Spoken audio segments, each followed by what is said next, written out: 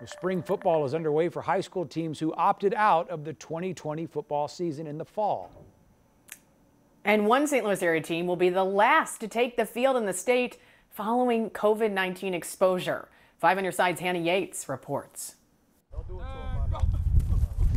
As one of 19 Missouri high school football programs across the St. Louis area that opted to play in the 2021 alternate spring season, the Hazelwood West varsity team was eager to take the field for 6 games, beginning with Jamboree play on March 6th. But that morning, one player tested positive for COVID-19 following a family gathering, which would halt the team's season again. We're all in the weight room, or it could be doing the stretch, or it could be doing his individual position practice. So there's always young men that are going to be in contact with each other to some extent. As a result, the entire team and coaching staff were required to quarantine for 14 days under school district policies, forfeiting 2 games. Hazelwood West coach Rory Seals says they returned to the field Saturday for practice, with an even stricter focus on safety.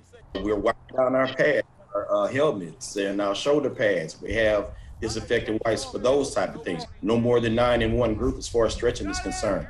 Hazelwood West will play in its first of 4 games Saturday, and Seals says they're using the situation to teach athletes about overcoming adversity off the field. Now that this has started, we are maybe the last program in the state of Missouri to play in competition.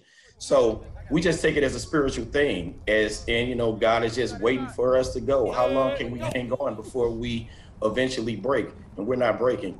Hannah Yates, 5 on your side. A huge bummer for Hazelwood West. They are now, as the coach was saying, the only Missouri football team in the spring season that has had to quarantine and forfeit games.